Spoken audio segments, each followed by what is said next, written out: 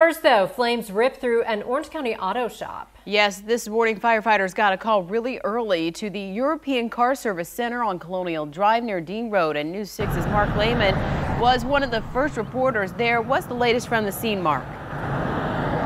Well, over the last couple of hours, the response from firefighters has been scaled back, but the firefight is still very much underway here behind me. You can see fire crews dousing this building with water, basically so the fire doesn't spark back up and spread to other parts of the building that's already been badly damaged, much of it unsalvageable.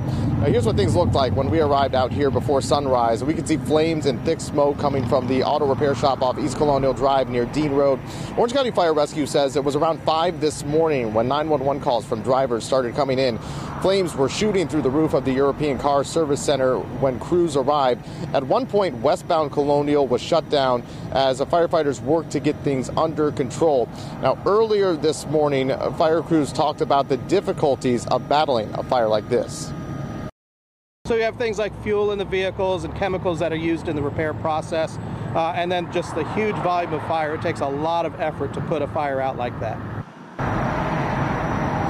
Investigators say there were several cars inside the repair shop that were destroyed and other vehicles in the back parking lot that also received some damage from the extensive heat.